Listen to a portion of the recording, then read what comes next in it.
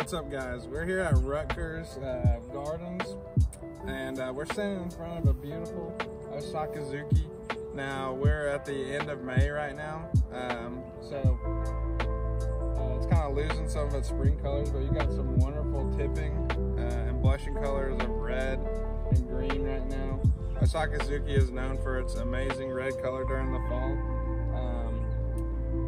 There's a lot of little speckles of red in this tree right now during the late springtime, and the samaros are beautiful, and this is an awesome specimen. So, peace out.